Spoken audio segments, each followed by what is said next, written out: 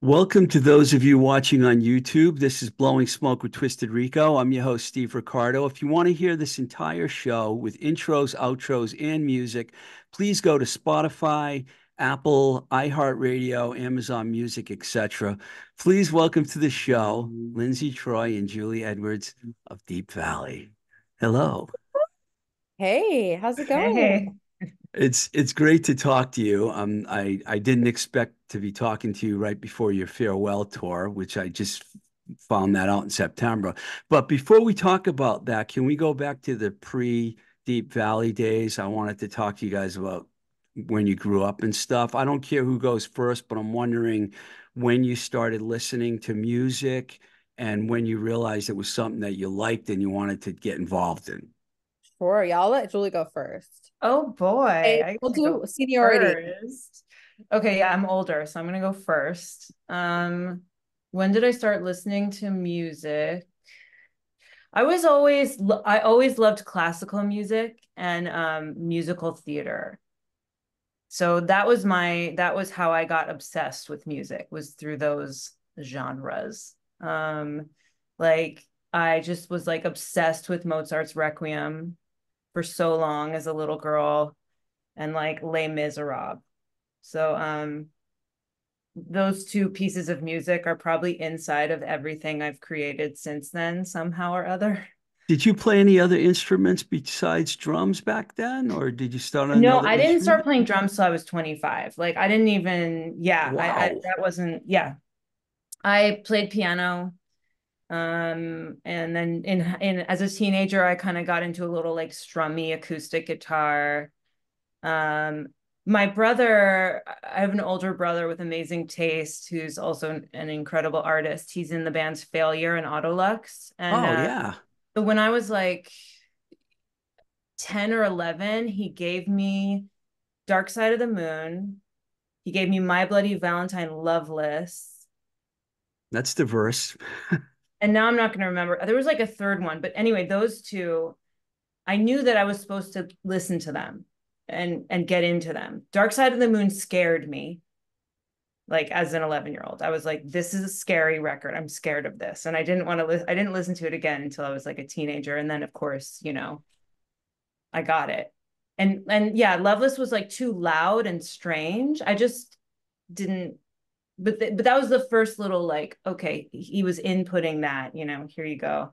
And then like eventually those were part of like my top 10, records of all time. Nice. And yeah, I always like dated guys in bands and I was like a photographer and I would shoot their shows and their band photos and like, be in a big support position. And then it burnt out really heavily on that and got really mad and decided I needed to be the band instead of, be the band-aid. And yeah, I started a band called The Pity Party with my GBF, which stands for Gay Best Friend, Mark Smolin, and it was like a weird experimental, like confrontational kind of non-listenable art punk thing. You guys went to England, right? Mm-hmm. Yeah. Yeah, Um, I was going to bring that up. Lindsay, did you get an early start on music, or were you listening to I music at a did. lot? I did. I'll give you the rundown and then I have to run and make a bottle because I hear my baby crying. I'm sorry. quick It's okay. rundown, talking um points, go. I was hoping he would just nap, but I hear him crying. So um okay, well, let's see You should here. let him cry. Well, the thing is, I didn't give him his bottle before his nap, which he was supposed to have. He just passed out. He was so tired, and now I think he just woke up hungry. So it was a weird thing. This is great. I This didn't is what accept to mom get rockers talk about, man. Um, basic parenting trips on my podcast. I love it. I know. But anyways, I'm just gonna let him cry for a minute. Tips, not trips, tips, although it's probably a trip too. He'll survive. He'll survive a couple minutes crying. Cry it out. Okay, so yes, my life with music. So I grew up let's just put it this way. My dad was like a massive, was and is, but like was more, I guess, a huge deadhead, like big. So that's like a big part of his identity. Like he went to Woodstock and when he was a teenager, and really shaped him. Big deadhead, really liked being in the scene, being a hip cool guy in the scene. So I grew up with a lot of that around. Like I did go to some Grateful Dead concerts when I was really little, but I don't remember and then Jerry Garcia died. My dad wrote some books about Jerry Garcia, but we kept like going to like, my dad was still like living the dream like after Jerry died. Like we would still go to all the spin-offy like, bands, like all the Grateful Dead spin-off bands. Like so I grew up going to a lot of festivals, like tons of music festivals with Wow. my parents in a van. We would road trip like every summer, but probably more like once or twice a year. We would be road tripping, going on these really fun adventures, going to festivals. We would have like these musicians and bands stay at our house when I was growing up. So I was around that. And like the one woman I remember staying with us who was like a blues singer, I thought she was really cool. So but yeah, just around a lot of music. I was not like, I was just grew up around the Grateful Dead, but like I wasn't really a Into deadhead. it. I am maybe more now, like I can appreciate it more, but to me, it was just more kind of the soundtrack of my youth. But the stuff that really spoke to me that I heard like from my parents' CD collection was like the Beatles, like stuff like that, like that was one of the early CDs I remember just like loving, like pulling Abbey Road CD from my parents' CD collection and listening to that a lot. Also like a Marvin Gaye best of record that I had from there. Maybe that was from their collection.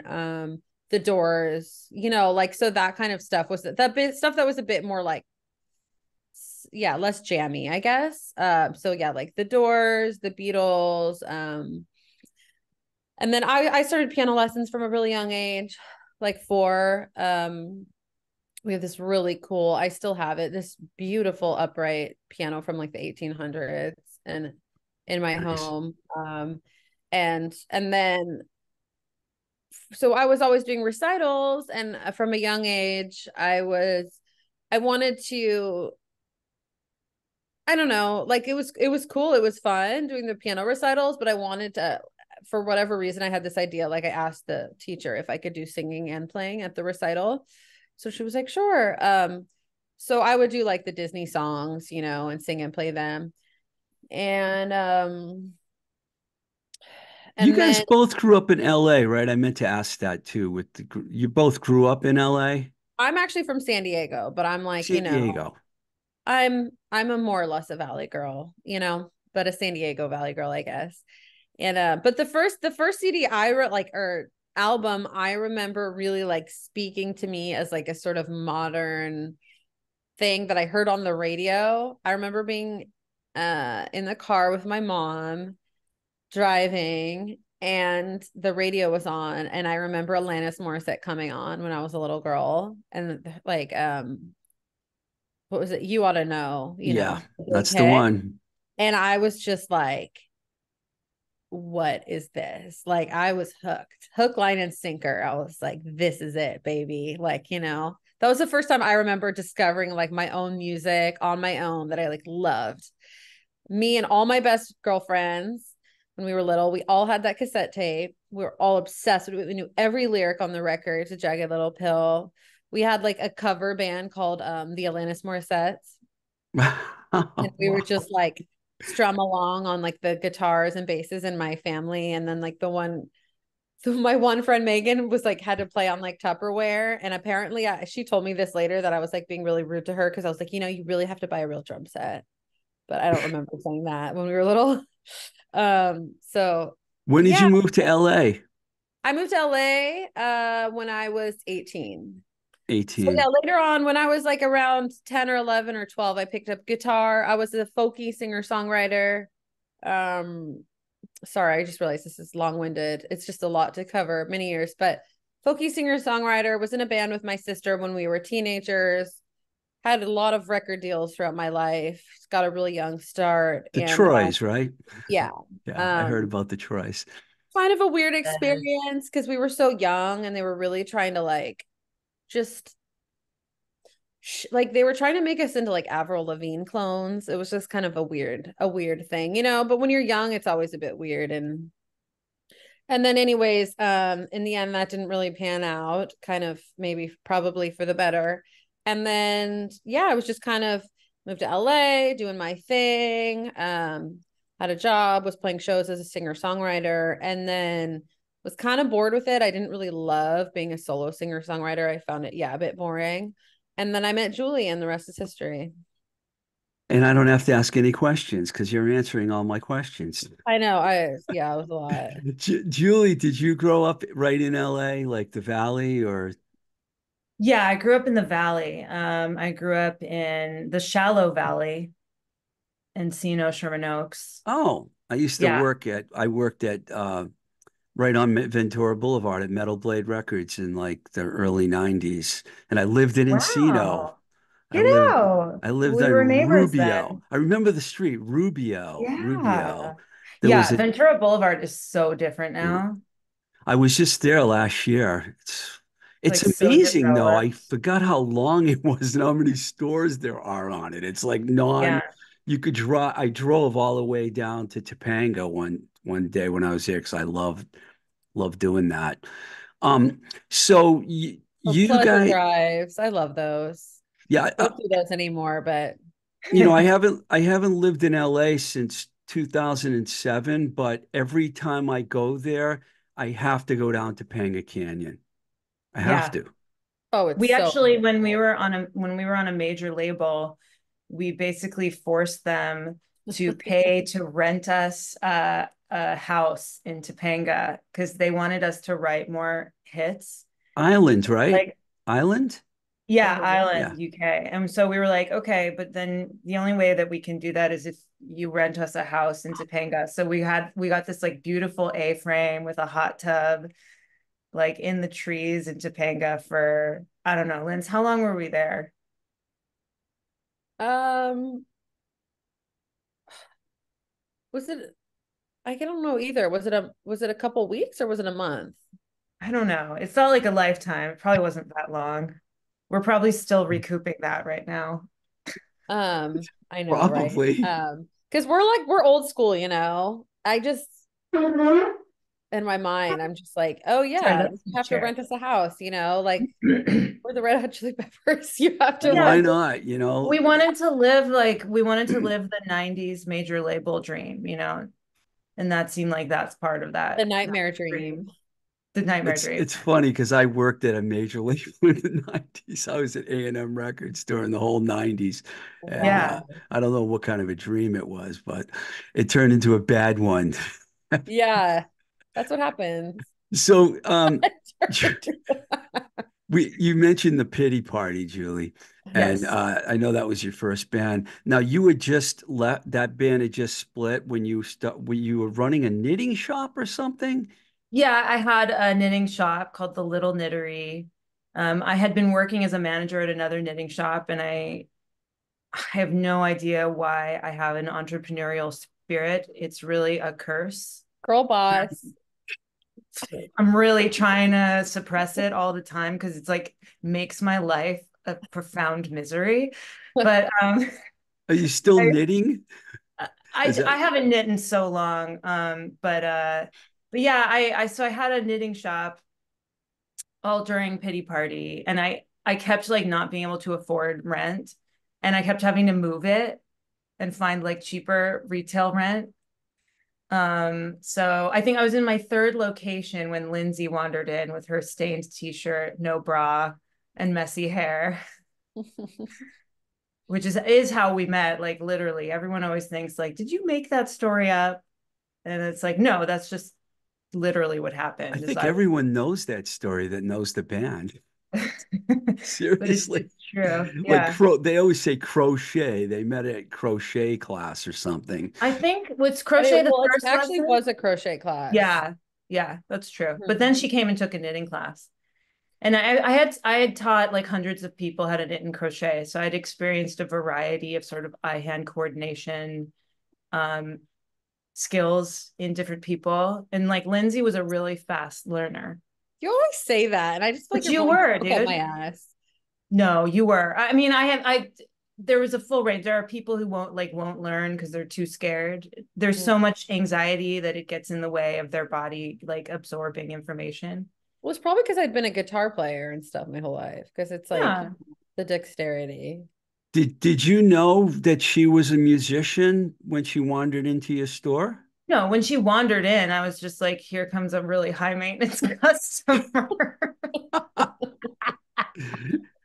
Yeah. So Um, being if Julie, like tell him basically like owning a knitting store is like being a really like low earning therapist. yeah, it's like being a captive slave therapist, basically, because you're just there and then people can just come in and like use up your time. And then you teach them how to knit. And people would just tell me, I mean, I would get all of like, they would tell me things they'd never told anybody, which is good because I don't have any memory and I don't care. So whatever they told me, like it literally, as they were saying it, it was falling out of my brain already. So it was Knitting fine. I was a good psychiatry. repository for that kind of Oh no, I hope they're not watching this now. They're like, that sorry. was one of their core memories, you know. Um, Well, you know. wow. But So yeah, how like wouldn't people like people would tell you what about just like their affairs or their divorces or their mental illness or Yeah, just their affairs, their childhood molestation, their whatever. I mean, they would tell me everything. wow. People always tell me everything. I have a weird, I don't know what it is, but I will, but you know what people it like is? It's because you it. actually listen. But I And you don't know listen. what? It's just a face I make that looks like I'm listening.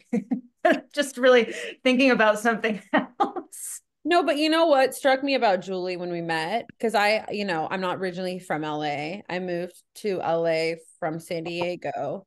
So it was a culture shock. It was a real culture shock for me moving to LA. Because in San Diego, I was kind of big fish, small pond down there.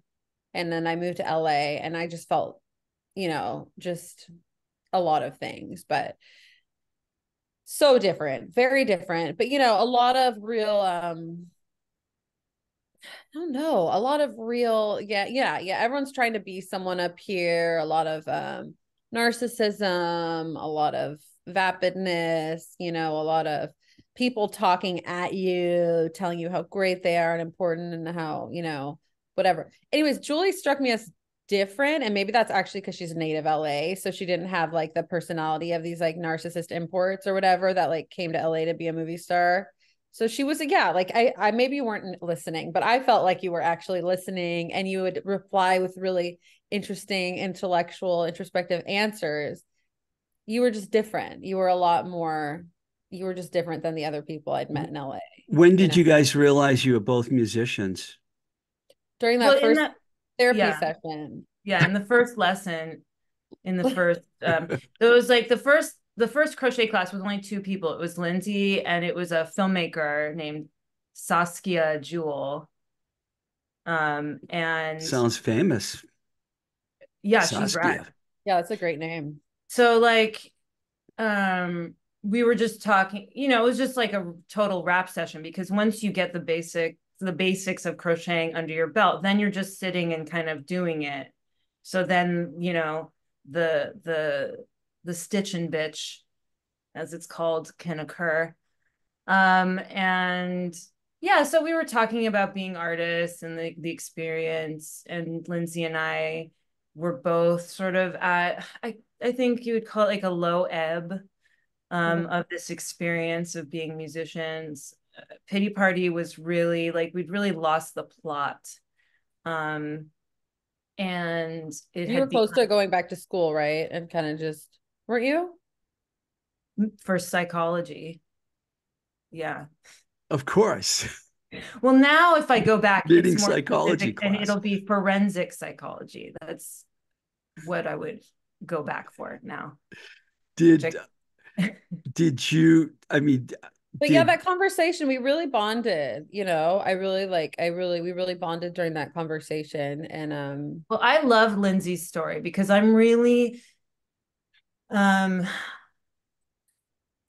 so interested in childhood adversity, adverse childhood experiences. And I felt like Lindsey's story of being a musician and a pop star had happened pretty early failed pop star. yeah, it had happened pretty early in her life. And to me, it like fell into that category that's like one of my favorite sort of points of obsession, which is like shit that happens to us when we're young that, you know. Yeah, it really shaped me, and it really like I mean, I feel it really damaged me in a lot of ways. But you know, that's okay. We all have stuff that damages us, I guess. That's okay. We're fine. how So did you decide that you wanted to play together? Did she play some songs for you? she gave me her solo like EP. Was it an EP, Linz, or a Yeah, it full was an length? EP, yeah. Yeah.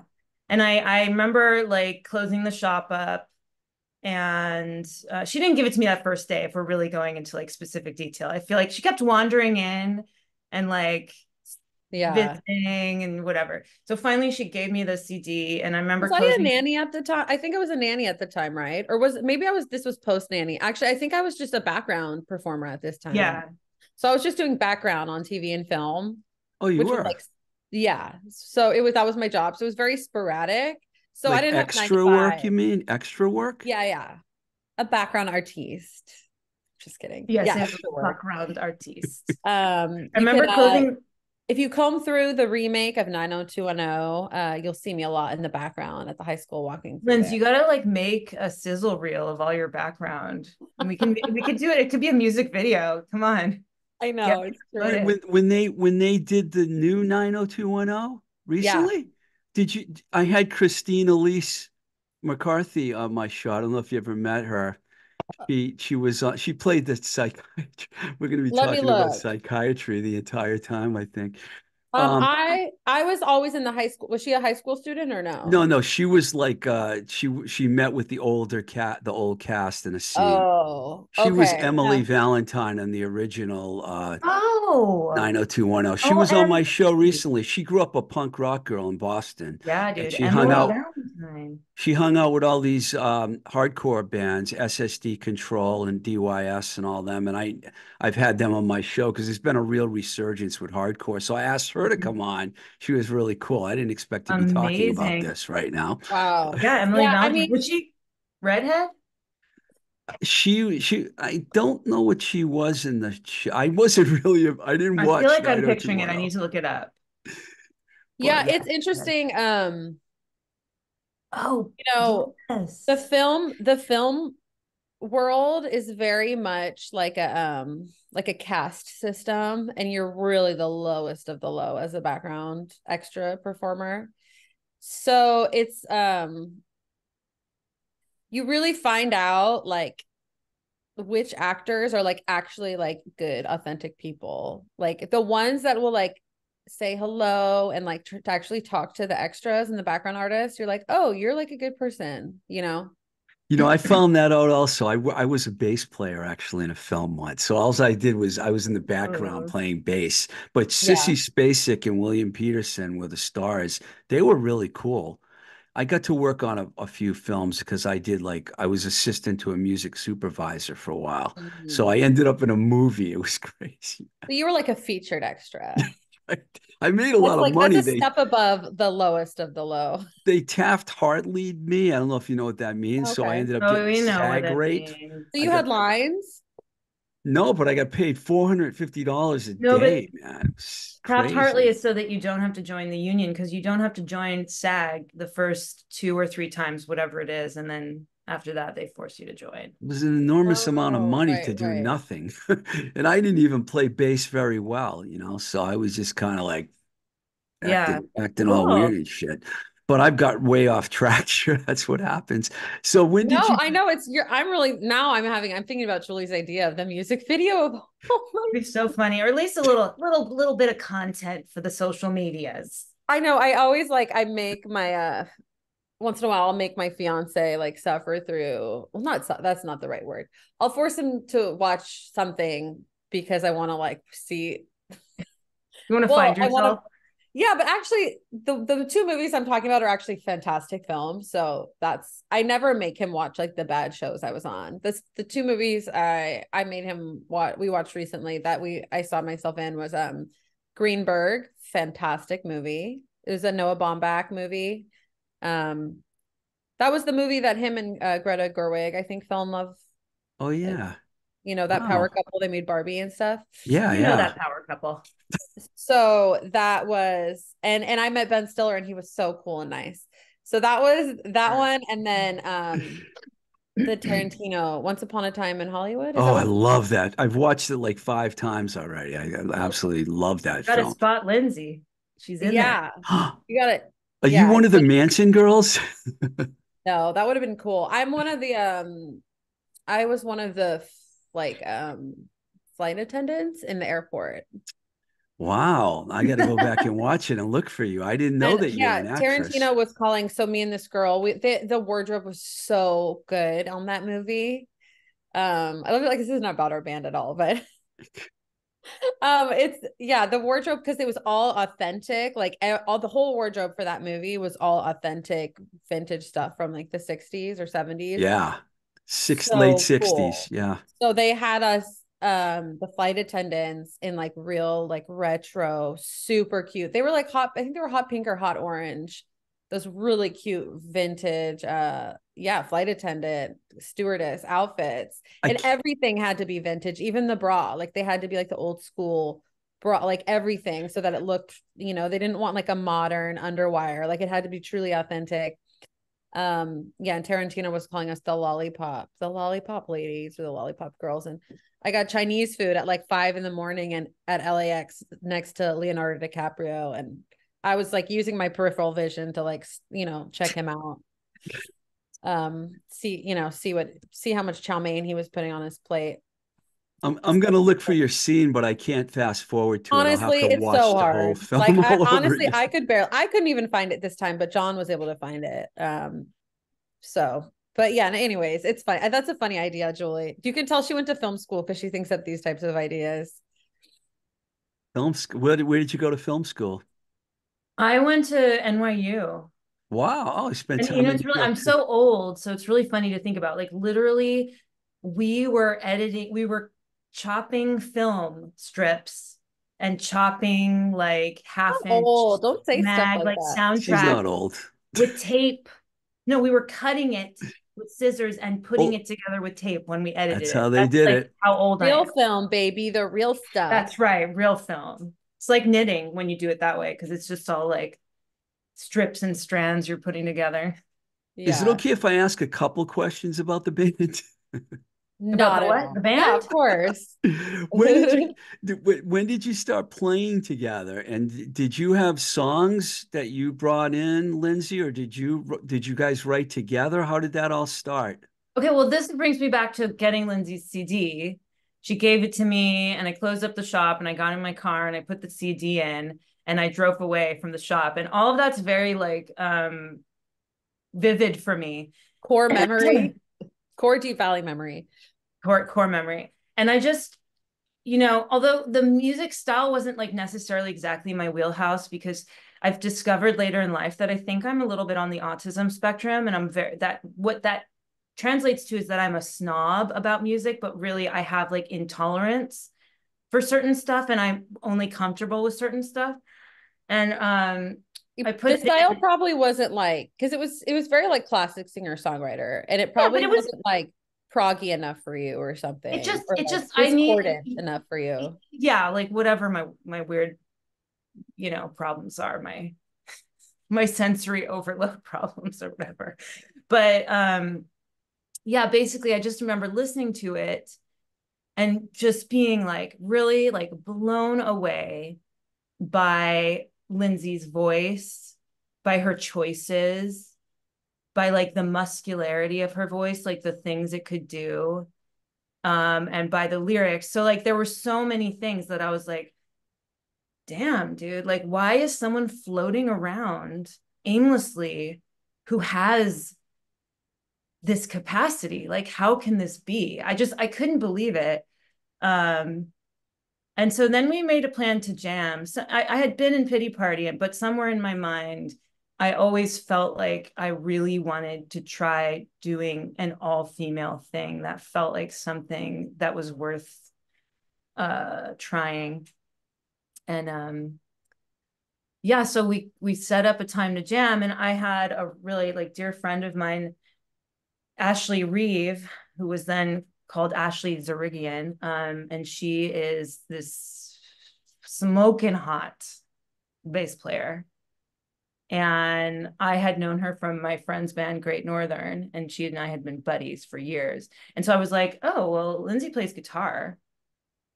I should have Ashley come. And like, we have 3 different hair colors. So like, this will be perfect, man. Yeah, it was all very conceptual, like, because so Julie was very bright red at the time. I was blonde and Ashley was a brunette. So like, we got all the bases covered. All the hair bases, you know, you need hair variety, man. Yeah, I've got the hair variety covered. We got, we got the rhythm section. We got the, the classic 3-piece. Yeah. So we got together and jammed, and I feel like were we jamming on, was it Baby I Call Hell? No, it was that kind of stalkery song. That was like, it was God's Country. Remember, it was, do you want me? Do you like me? Do you? Something like that. So you had these songs of that? Do we have iPhone recordings of that, Lindsey? I'm gonna make a note in my to-do list. Maybe on that old iPhone that I dropped in the toilet that Mira plays with. Oh man. You had you had songs already, Lindsey, that you said let's jam on these songs? I think that, yeah, I was really nervous. I was really nervous, but really excited. Like I really, like, I knew in my heart, I'm like, this is it. Cause I was just at that point where I was like ready. Honestly, spiritually, it sounds a little weird, but I think like the knitting, like, is what made this happen, because I had felt, yeah, like I'd kind of plateaued in my life a little bit. Like as you become an adult, you're not in school, you're not like challenging, learning new things. I felt like I wanted to push myself out of my comfort zone and do something to like prove to myself that I could like still pick up a new skill as an adult, like something totally out there, and just like do it. And so I did that with the crochet and the knitting, and just doing that, I feel like for whatever reason, whatever you want to call it, the universe or whatever was meant to be destiny, it was like I needed that step to make this band happen or something. They give me like the courage and the self-confidence or something to do this band. So yeah, I was very nervous. And so because especially we were going into like going to be an electric rock band or whatever, and I was coming out of the singer-songwriter world. So I took a couple guitar lessons with a friend to kind of prep for our band rehearsals. And then I got some ideas, like wrote a couple ideas, just some like riffs, a couple ideas at home. So I didn't come in completely empty. And then I think we jammed on those. So they weren't like full fleshed out. Just a couple things to come in, Jack White style. Like, you come in with an idea, but you make it seem like I'm just joking. You make it seem like you came up with it on the spot. It's kind of like, let's not make jokes about Jack White in the press. Yeah, it's so it's kind of a punk. I call it like a punkified blues. No, but I will say, I was and am a huge Jack White fan. So I was which is obvious by your sound. So because he's like I grew up loving classic rock. So he he's kind of like the modern version of like that coolness. So. I call the sound, this is just what I call it, like punkified blues. Did you come up with that sound? Like the way you play, it's just so dirty sounding. Did you have that right from the start? Because you said you were playing like you were a singer-songwriter. How did you come up with that sound? Oh, sorry, I heard my baby crying. I have to address that in a second. How did I come up with the Deap Vally sound? Yeah, your guitar sound is really distinct. It's very punkified, bluesy sounding. Well, I just had a very limited like a very limited pedals at the beginning. Like you know. So Julie bought, like, I had a couple pedals that I went to Guitar Center and bought that I could afford or whatever. And then like Julie bought me a pedal for my birthday or Christmas or something. So I had like, yeah, like a Boss octave pedal. I don't even know if I had, yeah, Boss. At first I had the Big Muff pedal. That may have been the only pedal. Then I had the Boss octave pedal, and then Julie got me a delay pedal, like a really weird, like an off brand. Delta Labs. And But I yeah. think, but it might be because, so I had, Pity Party was a 2-piece. So I had, my bandmate and I had spent years grappling with how you fill out the sound there.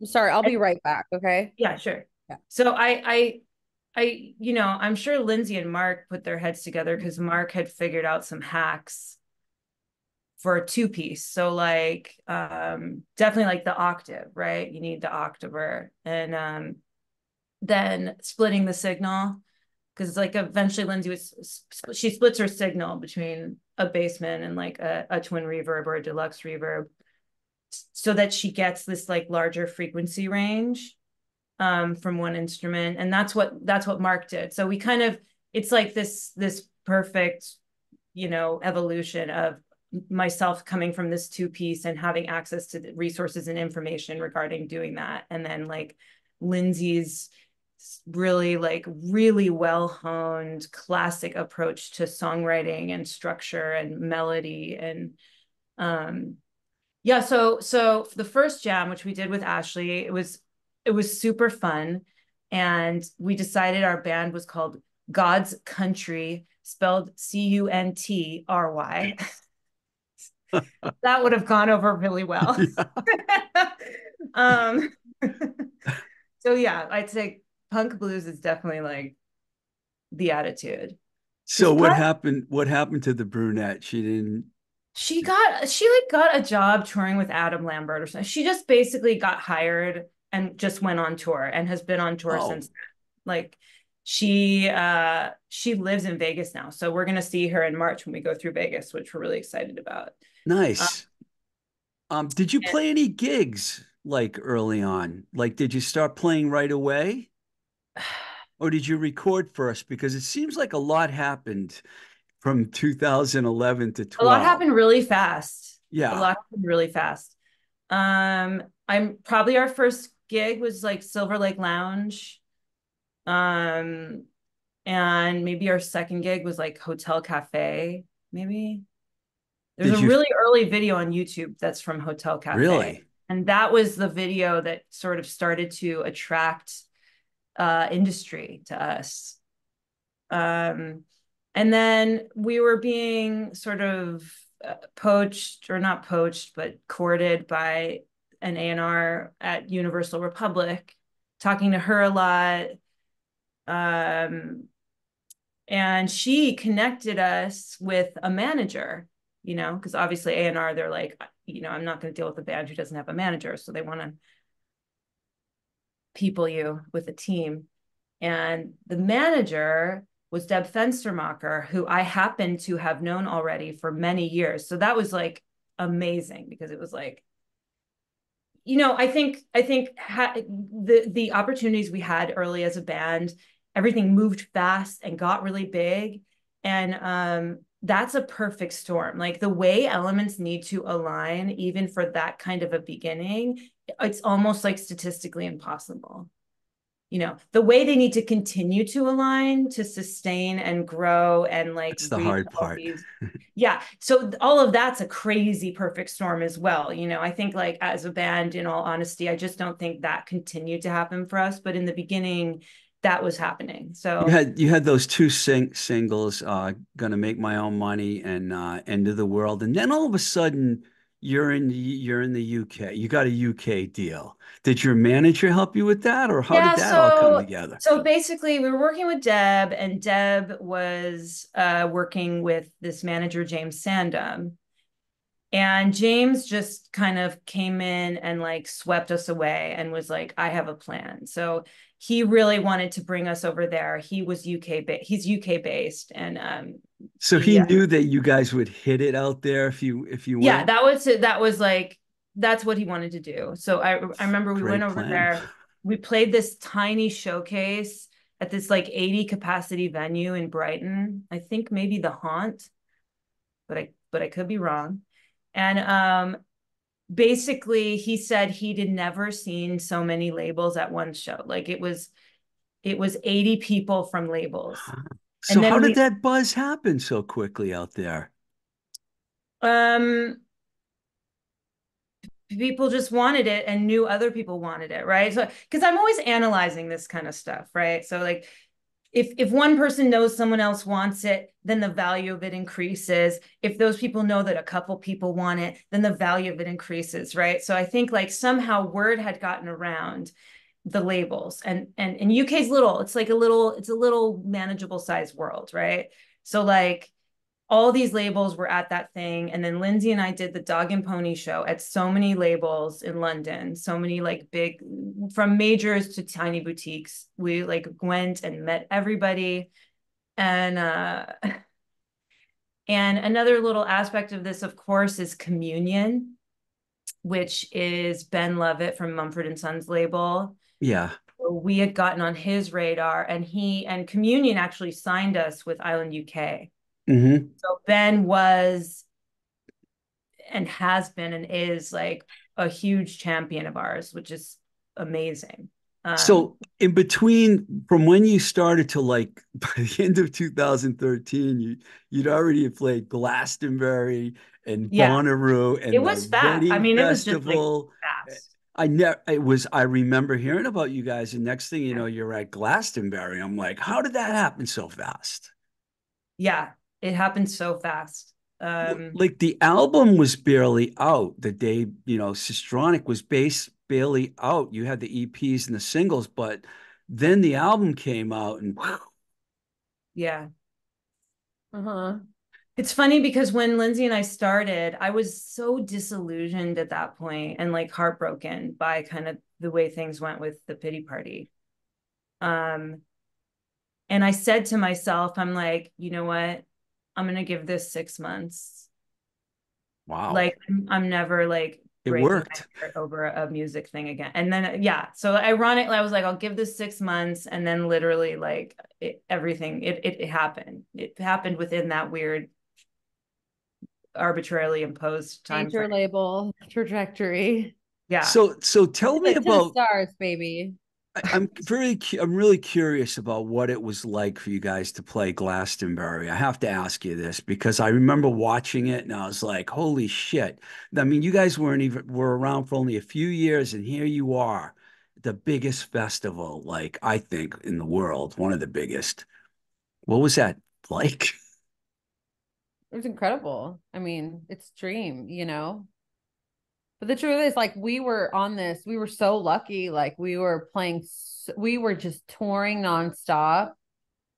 I mean, I don't know if that's the lucky part, but the lucky part is that we were getting to play so many incredible Yeah. festivals all over the world. But I think the So reality of the experience is, Glastonbury was a difficult load in because our stage was like in the middle of the festival where there wasn't like there wasn't vehicle access. And then the festival's so huge and giant. So and we didn't have a lot of time. So we were touring so much and we were doing so much press. So in other words, we'd hit the ground somewhere and we would do hours and hours of press around our play. So I think like it's yeah, hard to isolate. And when someone says, what was it like to play that or do that? It's hard to isolate it because of the sheer volume of work that we were doing, basically like 24 hours a day at that time. yeah. Well, I mean, that's the downside is that we got to, yeah. I mean, the upside is we got to live the dream, have like the coolest job ever, like, play all these beautiful places around the world to different crowds at all these amazing festivals.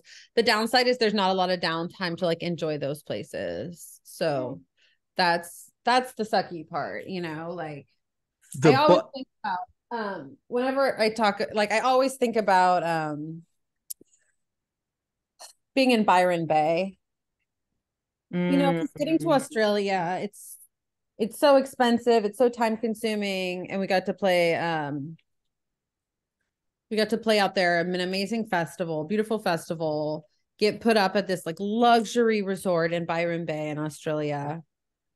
And it's Splendor. That was Splendor in the Grass, right, Yeah. Julia? Yeah. Mhm. And It's but another like big we festival. were in our Yeah. hotel room for like 2 hours, so Yeah. The that's the only crappy thing, because like, so that's why when we went to Brazil and Julie didn't go because she was pregnant, and it was, what was the virus that you were trying Zika to, virus. the Zika virus, so she didn't want to get oh, exposed to Zika virus when she was pregnant. So I went down there with our friend Liv Marcico, and she filled in.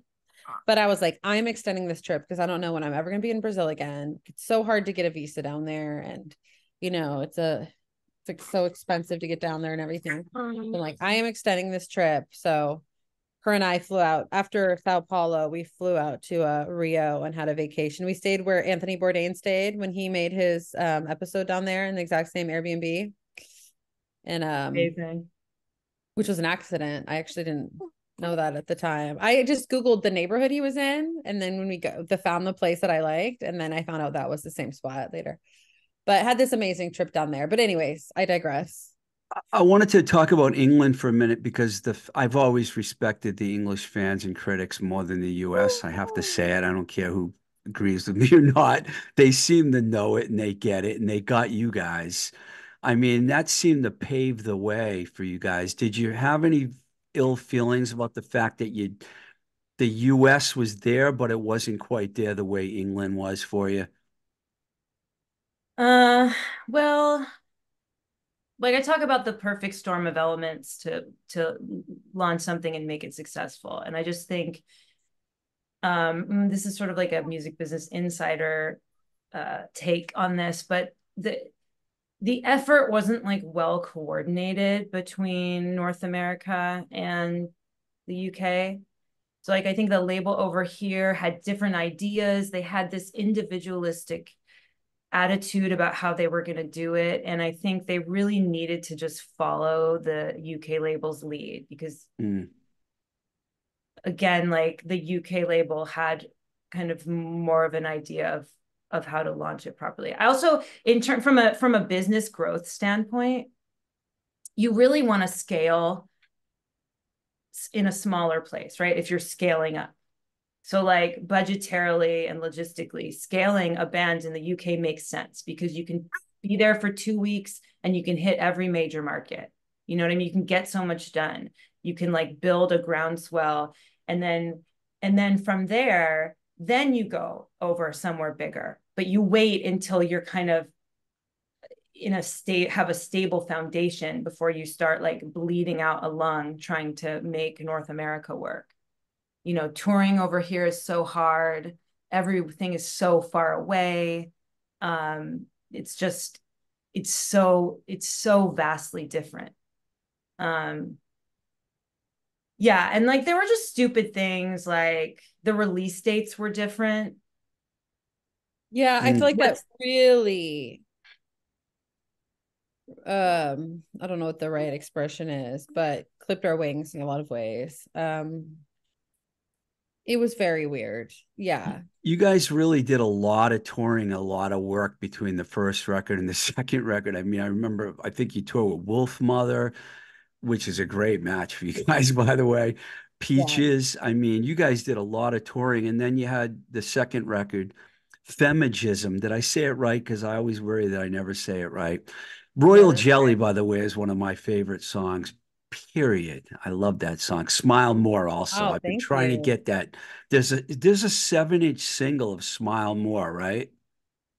Oh, I yeah, think there is. I think was it on one of those limited release things, Julie? I don't know. I don't know if there, I don't think I have it. If it is, Remember there we were I on want some of it. those sort of like library release things. It may have been that. yeah. You won it? Cool. No, I Wow. want it. Oh, you want Oh, it. I I wish I'd want win it. it. Did Where is you it? What is it?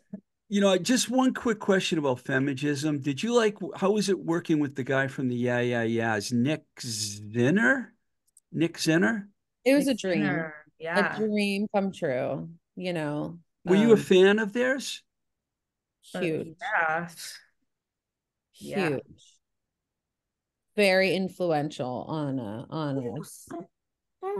Yeah, it was honestly that was part of the reason that we walked away from our first record label, was because we knew that he was the guy, and we felt we were on the right path when we started working with him. But you know, they were really trying to A&R us and wanted us to try working with all these different, you know, big shot songwriter producers and do the whole major label thing, you know. And we felt like this is it. Like we get to make this record with like one of our musical heroes. Like this is it. It's simple. So Yeah. The first record's, you know, almost it's okay. I'll say it. It's a masterpiece. But the second record I really like a Wow. lot. Thanks. I know I didn't have to really That's funny. push that out that hard. Thank you. Wow. Thanks. I'm gonna move along here because there's still so much. I mean, you toured with Garbage, Blondie. Okay, just one quick question about the collaboration with Flaming Lips. I just have to say that when I heard that cover of The Pusher, because I was a huge fan of that song, but your version of it is nothing like the original version. And the video So, got me high yeah. just from watching it, you know? I mean, what was that experience like for you working with the Flaming Lips? It's the best thing ever in life. Really? yeah, it was so fun. Yeah. It was so fun.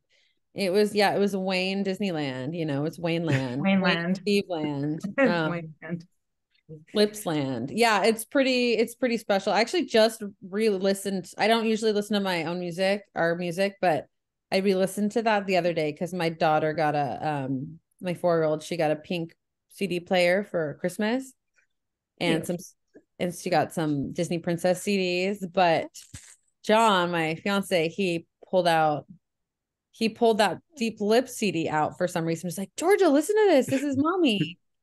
Um, and usually she only wants to listen to her music, like kids music, but she was actually like into it. And I was like, wow, she actually likes it. That's cool. And that what I realized listening to that record, well, how incredible it is, how incredible underrated it is. Oh Yeah, my gosh. Also, absolutely. how many F-bombs are on it? I was like, ooh. Did you actually, you probably knew the song The Pusher, right? Did you know the song or did someone say, let's cover this song? Well, I Wayne didn't wanted really to know cover that it. song, to be honest. I think I'd heard Yeah. it, but I wasn't like, I didn't know much about it. I have to be right. BRB. Julie, can you take BRB. Yeah. Julie, you know, the original version of that's like 8 minutes long, and you guys made a 3 minute song out of it. That was pretty Yeah. Yeah. incredible. Did Wayne basically kind of coordinate everything musically, or was it more of a group effort in terms of how you Wayne really recorded did. it? We went over there for like a week. We stayed at his house. Oklahoma City? Yeah. And he has a studio there. I mean, Yeah. that's where they do everything. And so we were in with him and Stephen Draws, and we were kind of hashing out. We wrote 3 songs at that time together.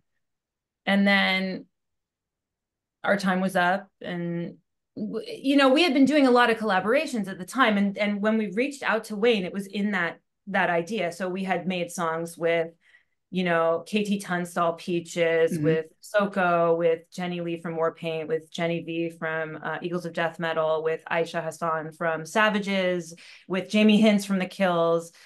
So we had already been doing all these collabs, and so we reached out to Wayne as part of that. So he's like, yeah, just come, we'll do some stuff. And then basically he'd been working on those songs, like mixing those songs that we'd worked on with him and Steven.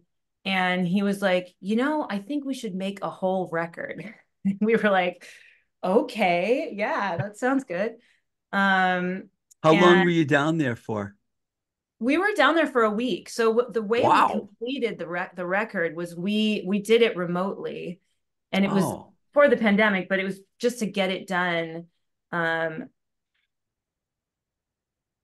So he would like work up a lot of the music, send it to us. We would track vocals, but he had a very specific vision, and we were like happy to, you know, follow his lead. And yeah, so then we had the whole record, but a lot of those songs were songs that were rejects from the Miley Cyrus record he did. Really? Yeah. Wow, I Yeah. didn't hear So, that. That's yeah, crazy. now you know. So like, Wow. yeah, so um and he was just I'm sure he came up with Deep Lips. Did Wayne he? Wayne is the man with the plan, you know what I mean? Like he is a visionary without a He doubt. certainly is. Across across every aspect of what you're doing. You know what I mean?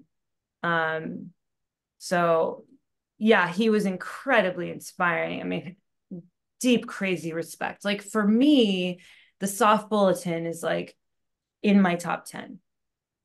You know, I spent easily 10,000 hours listening to the Soft Bulletin. It's a deeply meaningful, formative record for me as an artist, like without a doubt. So yeah, that was truly. I didn't know how you guys were. I didn't know what your reaction would be when I brought that up because I don't. You can never tell whether the artist really liked the record they made or not, until afterwards. But it sounds like it was genuinely a good thing for you guys. So good. It's so good. Yeah, I was listening to it. I was like, wow, it's I wanted to talk about Marriage for a few seconds because I thought that was a really good record too. The artsdesk.com wrote something really good. They wrote the swagger is back, the volume is full whack, and they've broken free of the obvious creative constraints of only employing two instruments by bringing on board some of the cream of the musical sisterhood. I love that quote. Aww. never heard that. That's I really nice. didn't either. It's What an English cool. publication, the Okay. artsdesk.com. Well, I didn't read reviews for this for Marriage because I was too traumatized. I learned early on not to read reviews. Even though like most of them are good, it's negativity bias, that people have. So it's always like the bad stuff that sticks with you. So I stopped doing that, but that's really cool. That's awesome. This is what happens when you make an absolutely brilliant first record. You always have to keep living up to what you've done in the past and stuff, you No, know? but even the reviews, there were reviews of the first record that were, you know, problematic. Really? I didn't read those. Yeah, I mean, we were well reviewed, but then it's like for me, music reviews should be done by people who appreciate and understand whatever it is you're doing. That's at least the starting point. So like there were a few reviews of Sistrionix of people who didn't like that genre. Why are they even reviewing it then? Like, what can they possibly Exactly. inform potential fans of that music? That always like sticks in my craw when that kind of a thing happens. Not just for me, for any artist. It's like you reading your review, I can tell that you don't even understand why this music is happening, which you can understand why it's happening, and you can. Well, reviews are so dumb anyway, by the way. Like You got to everyone do needs your to listen to research, music though. and decide for themselves. It's I'm just on like, your side here, even though I've been on both sides of the coin. You got to do your research and you got to know what you're writing or you're talking about. Like I'm talking to you. Suppose I didn't know about any of this stuff. I'd come across as an idiot. I mean, you shouldn't try and do something that you don't understand. I mean, if you don't like yeah, a record, why review it? You know, yeah, yeah, yeah. But I also feel like Deap Valley, we were both like, I don't know, we were both, what's the word? Like either we should have come out in the 70s or we should have come out like In the 5 years 90s. or 90s or like 5 or 10 years later. Like I feel like we came out in a weird time. I don't you know. did. You did. I mean, that was a real dead time in the music business. CDs were like dead, and sales were hard to come by. Now we have this vinyl, revival, you know. But Mm-hmm. I first heard in September that you guys had made the decision to move on, and I had a lot. I had a feeling, and I think I'm right that a lot of it had to do with motherhood and things like that. And I did read in an interview that you did that you guys wanted to spend more time uh, with your children. Is that pretty much the main reason? It's a big part of it. I mean, and also like Julie wanted to go back to school and I didn't really have the interest in keeping the band kind of, I don't know, keeping the band going without her. I don't know.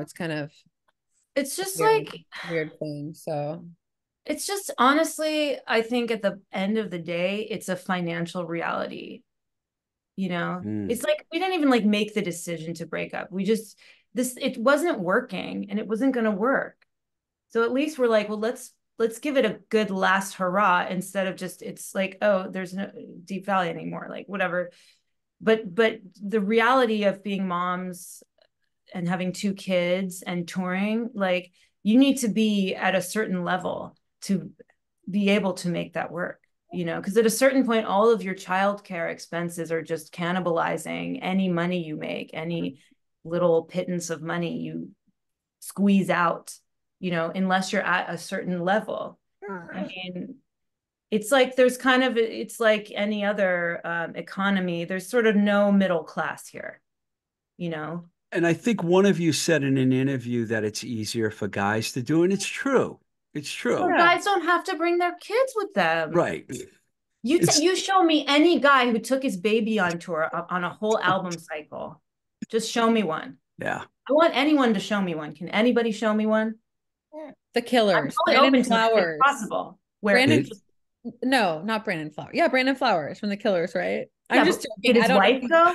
Like my No, I husband and know. I are I'm half joking, but I'm pretty sure like they had their own tour bus for his family and all of his kids and his wife. So it's a totally different scenario. because his wife is there for the childcare and probably a babysitter. But I think like so my husband and I, so we have some touring coming up and my husband is touring at the same time. And when he told me that, I'm like, oh, so you're gonna take the kids with you, right? Because like how are we gonna do this if we're both gone?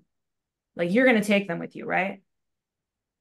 And so it's like it's preposterous because of course he was like, no, and that never even occurred to me. But meanwhile, if I'm touring, I have to either decide whether I'm taking them with me or you know what I mean? It's so different. I don't know Yeah. if there's a way to equalize it. There's such a deep feeling that at the end of the day, when push comes to shove, mommy is responsible. Period. I And get it's it. Well, and myself it's like as these years are so fleeting too, like these young yeah. years, and it's like, I don't know. You need to be there for your kids and you want to make the most of it. Yeah. So I don't know. I mean, even it's not like super convenient for me that we're doing this tour when we are, because like I still have an infant and I'm gonna like leave him behind for a couple weeks, which is like sad, but I just didn't think it was in my kids' best interest to take them along on this next thing. So they're going to be at home. I'm lucky I have a granny nanny. Like my mom is so helpful. I'm so lucky. She's going to come so down amazing. I mean, I don't have her all the time.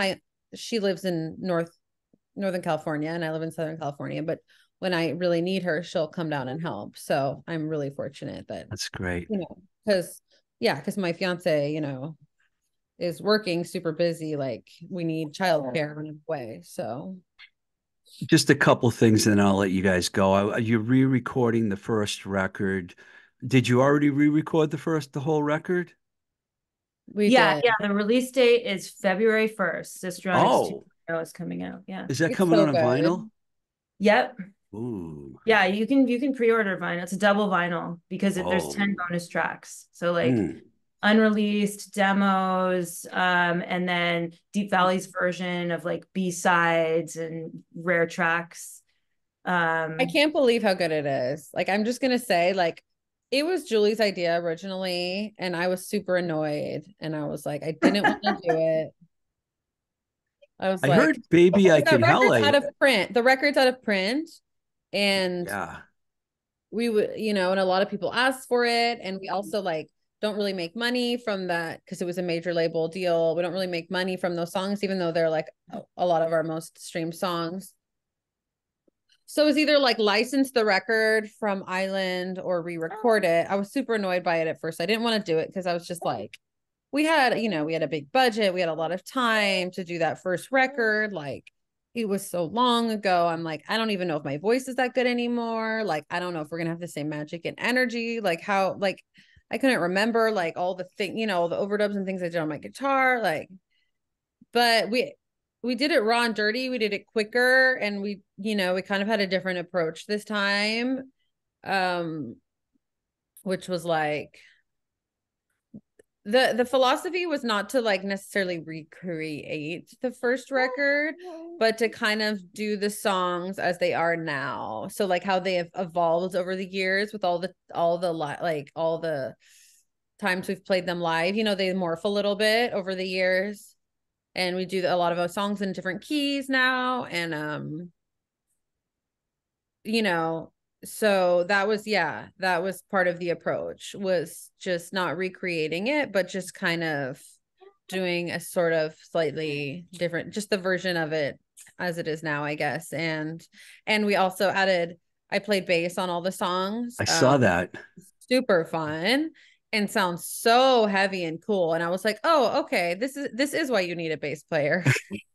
Because listening to the songs now, like with me playing bass on them, like it adds such just a deep, dark bottom end that's like so Sabbath sometimes and just so dynamic and heavy and cool, I heard Baby I Can Hell because it's up on online. I think it was on YouTube or someplace. I heard it. It sounded fabulous, man. I was like, wow. Thank Um, you. So Thank the you. last show that you're doing, I know you're going to be up here in the Boston area in February, and I know you have about 10 other dates, but I think I saw that Mexico City is the last show. Um, yes. When is this airing? Next Monday. Okay. Why, you giving me a scoop on something? No, I'm not going to give you a scoop, I think but there's going to we'll be just a leave it at show that. But yeah, for now, Mexico City. I'm April going to bet that 18th. there's going to be an LA show that you're not telling me about. Well, So, there's the LA show's on March 9th at the Terragram Ballroom. but I met another one at the end, after Mexico There's not, it's City. not, I mean, a big announcement is coming, but none of it's like confirmed yet or finalized. So even we don't really know. That's okay. I'm not gonna pry. I believe you. but yeah, our last show might be in the country where we were, Where you blew up. where we blew up. But Yeah, anyway, Wembley Stadium. Wembley. You heard it, yeah, folks. Wembley Stadium. Zeppelin's getting back together to open for you guys, I heard. That's next right. door to Wembley Stadium, there's a little mini mart. We're gonna play in there. Um, but yeah, Mexico City, Hey, thank you. greatest place on earth. Thank you guys so much for doing this. Yeah. I Oh, really thank you for having appreciate it. us. I Yeah, hope we thank you for answered your having us. question. You were very refreshing to speak to. I love your accent. And I'm hoping that I make it to the Crystal Ballroom in Somerville. You like my accent, really? It started as a Boston accent, but it ended up I was in LA for 15 years, so that must be what happened. I don't know. Yeah. And Well, is this go ahead. oh, never. It's okay. I have a couple questions, but we can after we Yeah, end I can stop it, but thank you so much. Yeah, thank you Appreciate so it. much, Yeah, man. thank you so much. Yeah, this was really really great. Really, you're super kind and cool and awesome and really appreciate Well researched. all the nice things you said about our band. I never Yeah, go in thank with you. high expectations for these things. I'm not gonna lie, Wow. Thank you. but you're pretty Yeah. awesome.